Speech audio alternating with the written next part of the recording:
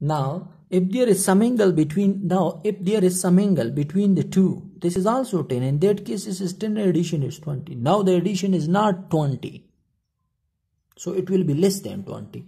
Now if it is less than 20, it means that if there is some angle between the EMF induced in one side and the EMF induced in the second side, there will be what actually?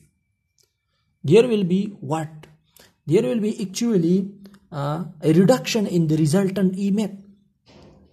So we have come to the conclusion that in the case of the short pitch, there will be a reduced EMF, and in the case of the pole pitch, there will be a maximum EMF induced in the both sides. So that was all of the lecture about the pole pitch and the coil span or the coil pitch. Thank you.